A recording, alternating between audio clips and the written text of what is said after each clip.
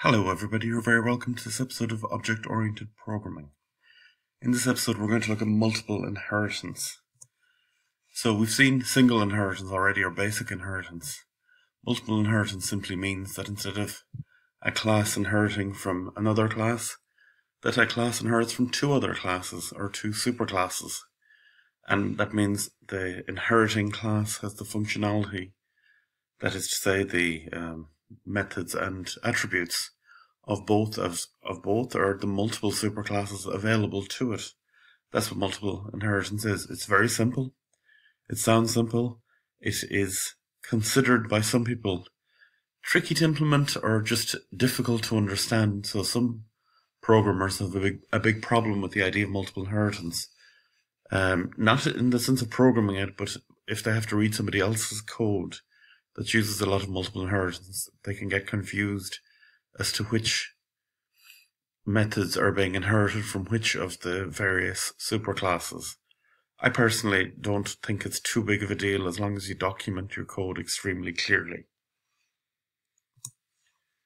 In Python, a very interesting special form of class they have is a mixin class, and a mixin class is one that's created to be a superclass that doesn't do anything itself, but other classes can inherit methods and attributes from. So for example, let's say we wanted to look at our contact list again, and we wanted to add a function to the contact list that would allow us to send an email to the person's email address.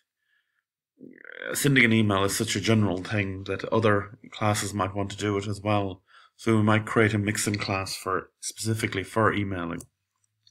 So this is what the code would look like.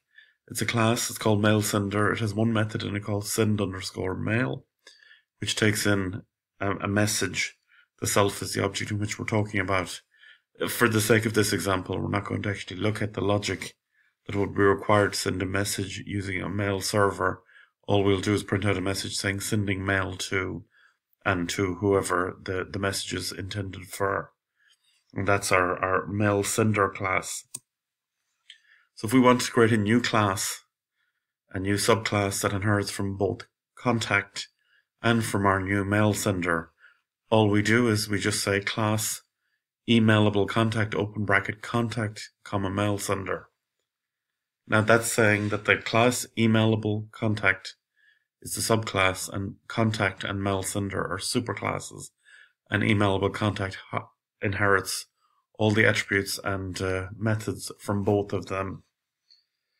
Python allows you to do it really simply. All you do is pass in, it's the same as a method calling in a couple of parameters. So other programming languages like Smalltalk and Java, C++, C# make multiple inheritance slightly trickier, but again, Python makes it so simple. So if we wanted to run that emailable contact program, we could declare a variable of type emailable contact called e, passing in parameters John Smith and jsmith@company.com. And then if we did e.sendMail, boom, we've got, we're sending a message to that person. So that's it. That's multiple inheritance. As I said, some people get very het up about it because it's hard to trace sometimes where the functionality is originating from and things like that. But I definitely think it's a good tool to have in your toolkit, and it's well worth being able to do well. So it's worth trying out multiple examples of multiple inheritance. And I definitely think the way Python allows you to do it makes it simple to do, but also shows you clearly from which methods you're inheriting or getting attributes from.